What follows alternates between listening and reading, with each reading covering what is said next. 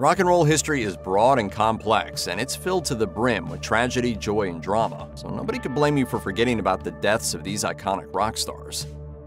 When Rolling Stone profiled Emerson, Lake, and Palmer in 2016, the magazine described them as audacious, virtuosic, progressive rock icons, and they're absolutely right.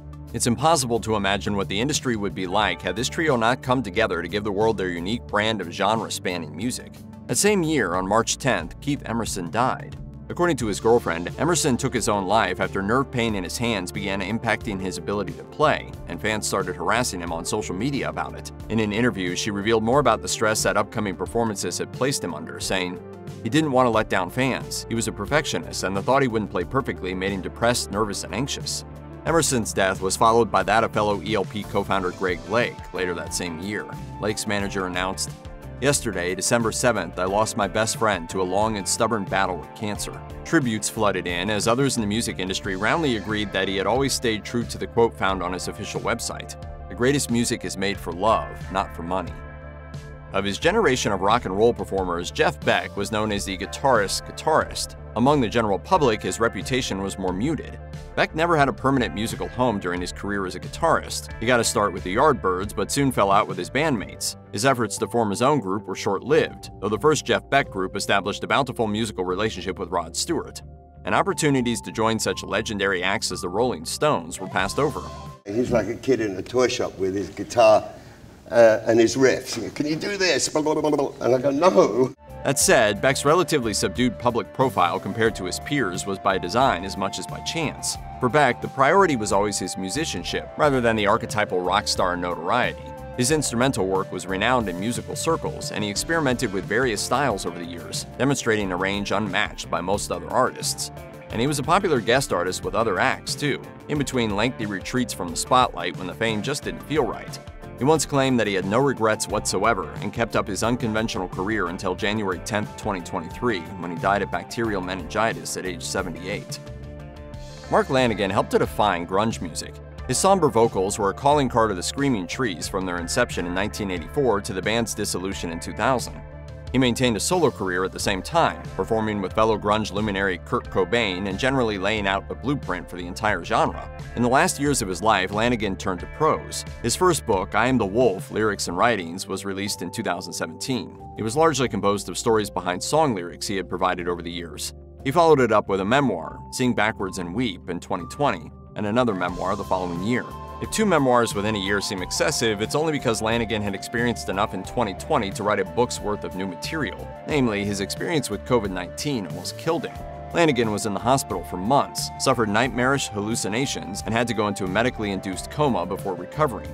In Devil in a Coma, he wrote, "The doctors told my wife I held the record for the longest stay in this condition to survive at this institution." Lanegan eventually returned to his home in Killarney, Ireland, where he died at 57 on February 22, 2022. His cause of death was not disclosed. Meatloaf enjoyed one of the most successful careers in the history of rock and roll. Born Marvin Lee a Day, his album Bat Outta Hell is still one of the best-selling records of all time. His manic energy on stage bonded him with fans, too, even through lean years of record sales and multiple health scares. And generations of late-night moviegoers no doubt saw him brutally killed by Tim Curry in the Rocky Horror Picture Show. One from the votes. In his later years, Meatloaf became outspoken on a variety of issues, espousing unproven or disproven claims about climate change and safety measures designed to counteract the COVID-19 pandemic. He specifically challenged mask mandates in an interview with the Pittsburgh Post-Gazette. At the end of the interview, he said, "If I die, but I'm not going to be controlled." In early January 2022, Meatloaf's daughter, Pearl a Day, posted on her Instagram that several members of her family outside of her immediate household had tested positive for COVID. Meatloaf's death on January 20th was announced shortly after. While no cause of death was given, rumors quickly spread through tabloids that he had died from the coronavirus. Mick Jagger and Keith Richards are the names most commonly associated with the Rolling Stones. Nevertheless, Brian Jones played just as important a part in the beginning of the band's history. Besides being a founding member of the group, he was a multi-talented instrumentalist who provided a wide range of sounds on the Stones' earliest recordings, from guitar to harmonica to clarinet. Not only that, but Jones was the most likely of the founding trio to engage with the press, often angrily. And more than anyone else in the band, he indulged most heavily in the excesses of a rock star's life. Jones's heavy drug use led to his arrest in 1967, and he was handed a suspended sentence of 9 months in jail. In the years since, Jones's ex-bandmates have called him difficult and unpleasant to work with. He was two things. He was not very nice, and he upset people very easily. He wasn't very pleasant, I mean. As Jagger gained more attention as the group's singer, and as he and Richards began their songwriting collaboration, Jones struggled with jealousy and control issues. In 1969, he was cast out of the band he had formed. That same year, Jones was found dead in his swimming pool. He was just 27 years old. Despite rumors of murder, the cause of death was ruled to have been misadventure. When two different Beatles needed a skilled and versatile drummer for their first major solo albums, they both sought out the services of Alan White. While still a teenager, White played with Joe Cocker before getting a call in 1969 from John Lennon to become a member of the Plastic Ono Band. His work on Instant Karma, Imagine, and Jealous Guy launched White to a new level of fame. And through Lennon, he met George Harrison, who hired the drummer to play on his 1970 triple album All Things Must Pass. From there, White settled in as the man behind the kit for the already successful progressive rock band Yes, ultimately replacing original member Bill Bruford. The Yes lineup was changed often, but White stuck with them throughout, anchoring the group through their ambitiously weird 70s albums and into their radio-friendly pop era in the 80s. Following a short period of illness, White died on May 26, 2022. The drummer was 72 years old. Boston began as a studio creation. Tom Schultz, a mechanical engineer at Polaroid, played in bands during his off hours and recorded demos in his home basement studio. Schultz wrote, engineered, produced, and played everything but drums on those first Boston recordings, bringing in Brad Delp to fill the crucial role of lead singer. Signed by Epic Records on the auspices of being an actual live band, Schultz made Delp the frontman of Boston, and his bright, soaring, multi-octave range made classics out of songs such as More Than a Feeling and Peace of Mind. Released in 1976, Boston's self-titled debut album has sold 17 million copies. Almost the entire LP still gets regular airplay on classic rock radio, along with latter Boston tracks like Don't Look Back and the #1 hit power ballad Amanda. Schultz's devotion to perfection meant Boston albums were few and far between, however. LPs hit stores in 1976, 1978, and 1986. Delp filled the downtime and occasional hiatus on assorted projects with Boston bandmate Barry Goudreau and Keith Emerson.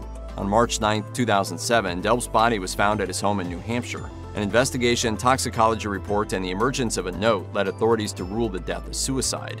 Delp was 55 years old. Lynyrd Skynyrd brought southern rock to the masses. Combining hard-charging heavy rock sounds with folk and country elements, Lynyrd Skynyrd's entrancing and danceable sound led to radio staples such as Sweet Home Alabama, What's Your Name, and Freebird.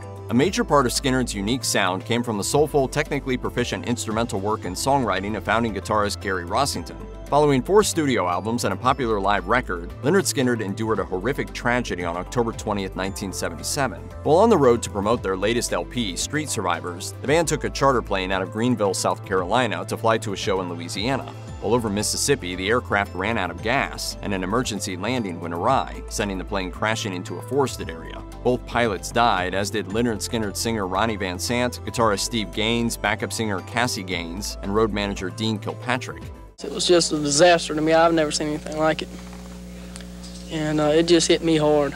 The surviving members of Lynyrd Skynyrd reunited in 1987 to record and tour in various iterations, always with Rossington at the forefront.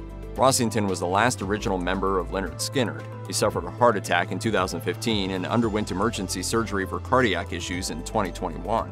On March 5, 2023, Rossington died at the age of 71.